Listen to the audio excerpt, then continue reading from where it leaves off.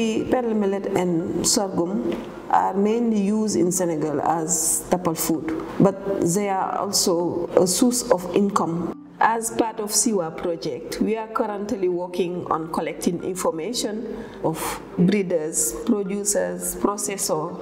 traders and consumers to collect their perception on the varieties they use, their specific preference and need to better take it into account in our breeding program.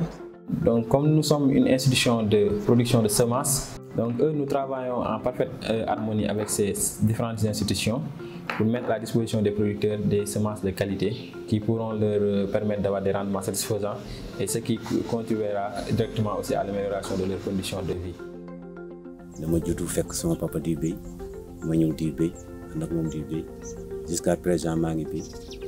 même dugub bi am naa si jafe-jafe parce que da ngay am problème ndox ñaare ndox am problème ñaare tool yi suuf si demeetut noonu. ren jii nag alors directeur woo ñu foofu benn rencontre ñu génne les chercheurs génne nouvelles variétés yi nga xam ne c'est adaptable au changement climatique te it gox bu ne dafa am variété yu nga xam ne ñoo fa gën a adopté. Millet has created some big changes in the communities, in the environment, and it's very helpful in developing some resources, developing some revenues to the woman. ndax différence bi nga xamé moy tay bant bi rek ci dugub bi nu mu dijé ak gub bi bu foccé ni mi toll day gatt mais da fay dijji te da fay bari sunguf différence bi am moy ci transformation bu ñu transformer tay ñun ñu am dugubu gaawaan bi wala celak 2 mba 3 ñun ñi ngi def production di def transformation di def commercialisation ak contrat diggante opérateur de marché yi ak transformatrice yi am nañ même unité de transformation boo xam ne ñu ngi ko implanté ci suñu siège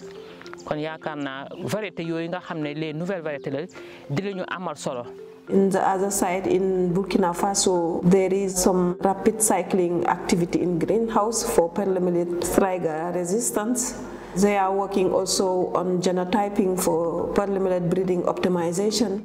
In Niger, mildew screening on pearl millet are also ongoing and some activity on seed collection. We wish really that this cooperation will continue and we get a nice collaboration and productive result.